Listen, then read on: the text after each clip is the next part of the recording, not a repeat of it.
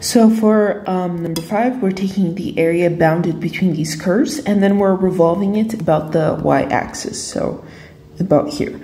I've gone ahead and I've drawn these lines, and I've shaded the area between them, and now let's try to revolve them. So when we revolve it using the shell method, what is happening is we're taking the height of the upper boundary, which is this curve in orange, minus the lower boundary, which is just the x-axis, right? We're taking this height and then we're revolving it like so. So when we revolve it, we form a cylinder, and now the cylinder is an empty cylinder, so maybe I'm going to draw it like this. Yeah. So if we think about what happens with the cylinder, when we open it up, it's like a sheet of paper, right? Like an infinitely thin sheet of paper that we've wrapped around the y-axis, and this has an area. So when we take, say, another cylinder now with this height a little bit further from the x-axis, and we go like this, so when we sum up all these cylinders, we're going to end up with a volume. That's going to be the volume of this area in yellow when it gets revolved, right? So we can say here that the volume is basically the integral of all these areas, of all these sheets. So it's the sum of all these sheets from, let's see, from x is equal to 0, right, this boundary over here, all the way out to x is equal to 1, that boundary. So it goes from 0 to 1. And now basically a of x, it just means that this sheet here is a function of x. So we can see that as we move on, we go from 0, and as we advance on the x-axis, the height gets smaller and smaller, and then the base gets wider and wider. So this area definitely changes as a function of x. So now let's think about how to express this, right? Well, if we're talking about this base over here, this base like so, well, this base is just the base of my circle as it gets revolved, right? It's just this guy over here. Now, which is the circumference of the circle. Now, the circumference of any circle is given by 2 pi r, and we just have to think about what the radius is. Well, the radius, it goes from the origin all the way out to my value of x, right? It's the value wherever my function is being evaluated. So, for example, in this smaller cylinder, my value would be like right here. So it would be like we're closer and closer to the x-axis, right?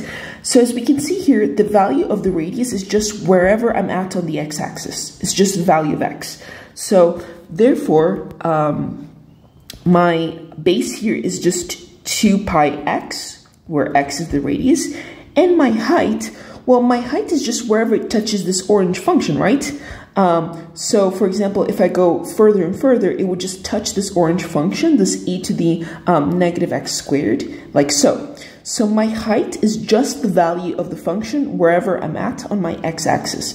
So it's basically just e to the minus x squared. Therefore, my area is going to be base times height, so it's going to be 2 pi x times e to the minus x squared. That's my area. So once I have an expression for an area as a function of x, I'm ready to set up my volume. So I'm going to put the pi outside because it's a constant. So that gives me pi. And then this gives me, let's see, 2x times e to the minus x squared dx. Now, and that's from 0 to 1. Now, I do have to use substitution, right? Because there's no antiderivative straight off like this. It is a composition. And the reason that we know is because we have a function. So we have a function here, and its derivative, right? Its derivative over here. So this is what we're going to do. We're going to say that u is equal to minus x squared, and therefore du is equal to minus 2x dx. And so we don't have a minus 2, right, to substitute it, so we're just going to divide both sides by minus. So therefore we have that minus du is plus 2x dx, which is actually what we have. So we're going to rewrite this integral with pi outside from 0 to 1. And whenever we see minus x squared, we're going to substitute that by u, right? So let me just highlight that. That's u. So we're going to go e to the power of u.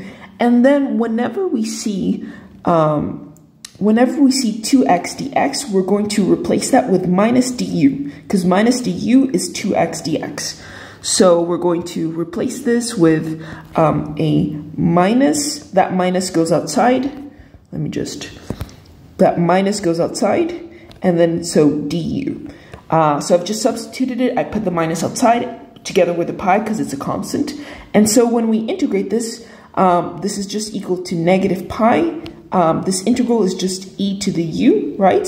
So when we substitute it, it's just basically minus pi e to the negative x squared, and all of this evaluated from 0 to 1.